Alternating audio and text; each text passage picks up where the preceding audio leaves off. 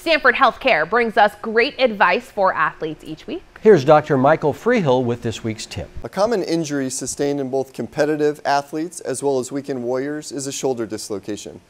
This is when the ball on the top of the arm, called the humerus, comes over the edge of the socket called the glenoid. In many instances, this will need to be reduced, meaning put back in place in an emergency room setting. Operative management is prescribed in the majority of cases depending on your age, but it's important to establish care with a sports medicine provider to understand the potential risks of another dislocation event.